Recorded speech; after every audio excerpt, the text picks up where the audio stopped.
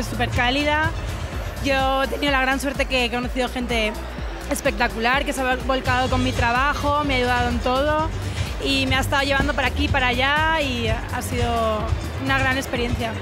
A mí me gusta la moda que propone algo, que investiga, un poco atemporal, que está estudiada y es muy increíble poder conseguir que una persona cuando se ponga tu ropa tenga presencia, ¿sabes? No, ya no es ir a la moda o no, sino que entre en un sitio e imponga.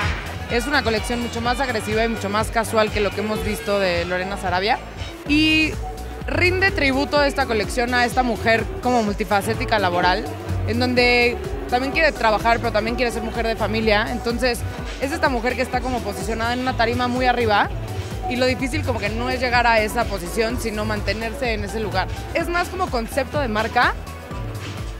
Todo tipo de mujer puede usar Lorena Sarabia.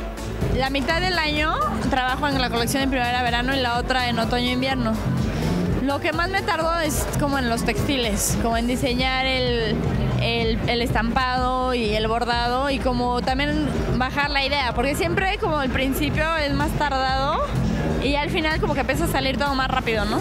Yo diseño mis textiles, Alejandra Quesada, y todo lo de combinación de prendas, como dices, de cuadros, con eso fue idea mía, bueno, a mí se me ocurrió. Pues bueno, realmente es un trabajo en equipo, sin duda, no nada más es nuestra colección, hay mucha gente detrás, toda la producción, la parte de maquillaje, peinado, toda la gente que está involucrada, obviamente nuestros apoyos particulares, sin duda es un trabajo en conjunto que al final a través de esta plataforma Mercedes-Benz y a través de Continental hizo posible poder presentar esta colección el día de hoy. Cuando les explicamos la colección, nos dijeron tenemos lo perfecto, hicimos algunas modificaciones e hicieron los zapatos exclusivamente para esta colección, lo cual el modelo de las botas ya existía, pero se hizo la modificación de hacerla en blanca, conseguir los toperoles. Realmente creemos que si no hay esta sinergia, es muy difícil encontrar un resultado óptimo. Exactamente. Minnie Mouse es súper inspiracional, inspira muchísimo a todas crecemos con ella. Y bueno, llevarla a un nivel de moda fue algo totalmente divertido. Entonces todo tenía que ver conceptualmente con lo mismo y de una manera romántica y divertida.